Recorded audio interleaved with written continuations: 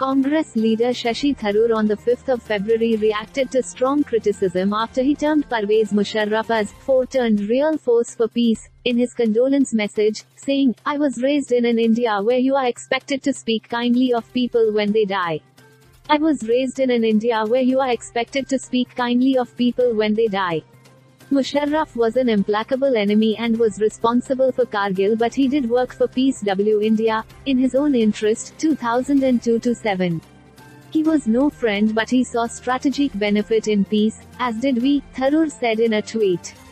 Earlier on Sunday, Tharoor condoled the demise of the former Pakistan military ruler, stating that once an implacable foe of India, he became a real force for peace between 2002 to 2007.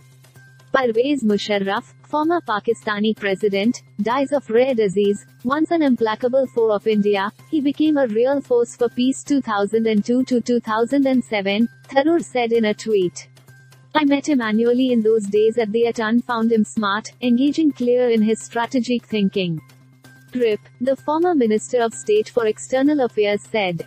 Former Pakistan president passed away on Sunday at American hospital in UAE after a prolonged illness, reported Daily Pakistan.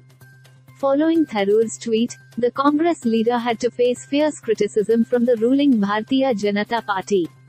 Union Minister Rajiv Chandrasekhar hit out at Tharoor, saying his post best describes Congress. Chandrasekhar, while taking to Twitter, slammed the grand old party for finding peace in a person who inflicted terror, a backstabbing conflict and tortured our soldiers in violation of every international law. In another tweet, Chandrasekhar said that a former foreign min, a party that refused to celebrate Kargil Vijay Divas till 2010, would think that a Pak general who inflicted terror, a backstabbing conflict and tortured our soldiers in violation of every inter law, would be a force for peace, best describes Cong.